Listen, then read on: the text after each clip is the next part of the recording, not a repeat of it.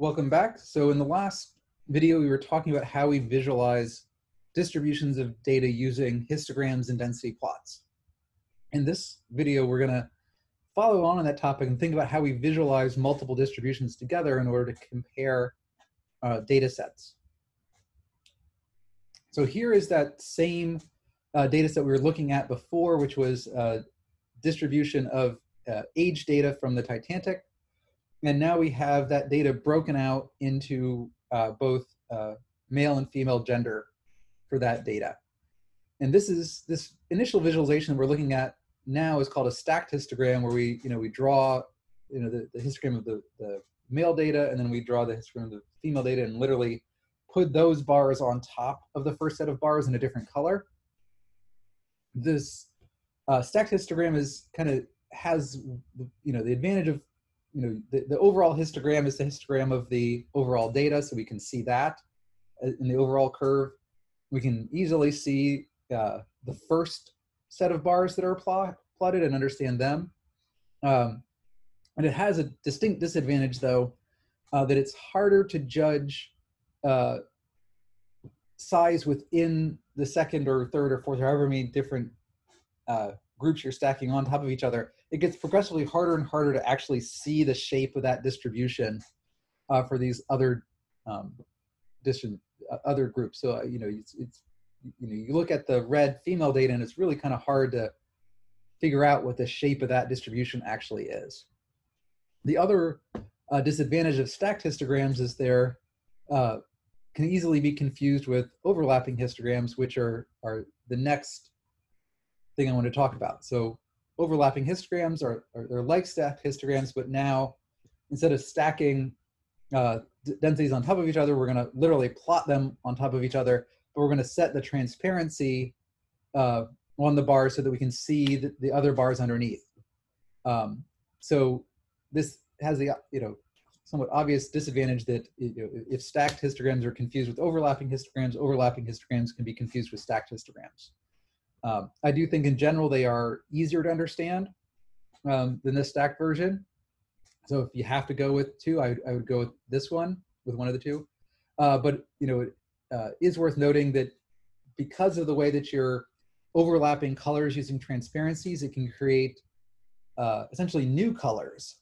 And so when you first look at this graph, you don't actually necessarily see two colors, red and blue. You kind of see three, because you see the area where they're overlapping, and then the area where you just see red, and the area where you just see blue. And so that can often cause confusion, because you can take time to kind of visually parse out what's going on. You have to check the legend in detail, and like I said, I would say it's better than a stacked histogram, but it's not necessarily the best way to visualize kind of overlapping data. We can also do overlapping density plots. While the overlapping histograms tend to be a little confusing, the overlapping densities, I would say, tend to be a better option if you're okay with kind of smoothing your data a little bit through a density. And I think it's been argued that it's because the visual line of the edge of the histogram connects the points together much more cleanly, and it's easier to see how they're connected. Yeah, I think it's easier to interpret that these are two densities plotted on top of each other. So if you're going to overlap, if you're going to visualize multiple distributions simultaneously, densities tend to work better than histograms, and they also will tend to scale well to moderate numbers of distributions. So this now is looking at distributions of butter fat content within different types of cow milk, and we're here now able to see 4 different overlapping distributions, and it's still fairly visually easy to tell them apart. That said, you can't take this to really high dimensions. That said, there are some other creative ways to consider visualizing multiple distributions simultaneously. Here's an example where instead of visualizing the male and female on top of each other, it visualizes the male and the female separately, but also provides the overall histogram of all passengers combined, so that it kind of makes it easier to compare the distribution of any one data set to the overall data distribution. And this kind of approach could scale to more than 2 distributions. Another thing that works well for 2 distributions, but doesn't really scale to multiple distributions, is to actually visualize your histograms sideways and just plot them in opposite directions. So here we have the male data and the female data.